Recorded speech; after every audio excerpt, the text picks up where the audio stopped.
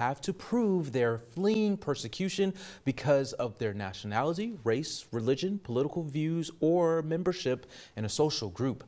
New data from U.S. Customs and Border Protection highlight the dangers of agents face while working on the front lines between last October and April of this year. There have been 207 assaults on agents. 49 of those happen in the El Paso sector. When it comes to types of assaults, this includes physical, throwing rocks, and using vehicles.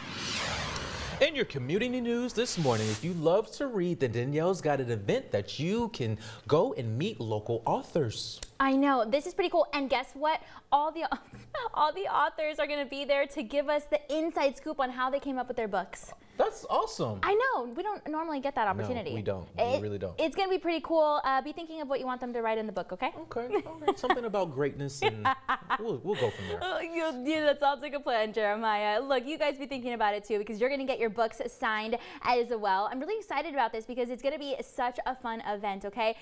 Professional author Sandra Elise Rodriguez is going to be on site, and she actually is the creator of the book Rise and Shine, which is a self-help type of journal meant to really help readers lead the best lives possible, okay? It's meant to empower, inspire, and motivate, as well as shine a light on the power of positivity, good lifestyle habits, and overall mental wellness. I love that. We're going to be able to meet and greet with her, ask her any questions we might have about her book writing process, and of course learn some of the ins and outs when it comes to what it takes to make this type of a piece of literature possible. So we're going to do that, also learn about some of her challenges faced, as well as, of course, get our own copy of the journal personally signed by her.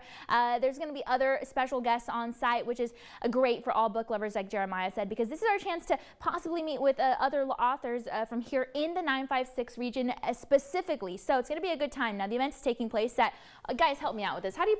you got it, Jess. Go ahead. Jamais Libres. Bookstore. All right.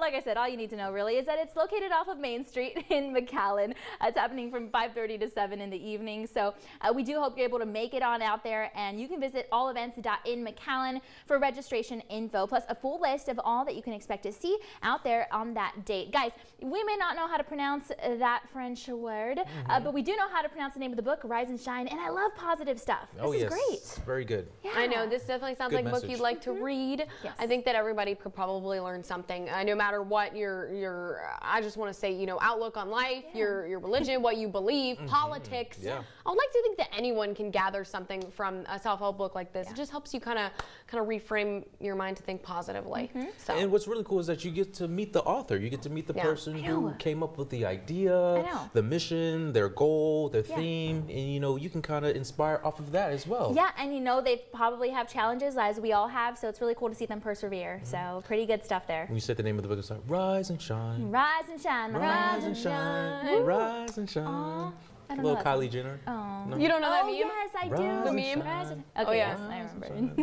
You know what you can do today when you rise and shine? Look at the sun shining? Maybe eat something. Oh, yeah. Waffles. Oh. Waffle Wednesday?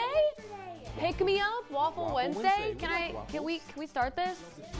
Oh yeah, 92 at noon, guys. We don't have a heat advisory today so far, but don't think for a second it means it's gonna be a beautiful rainy day. We're still gonna feel like we're in the hundreds by noon to 1 p.m.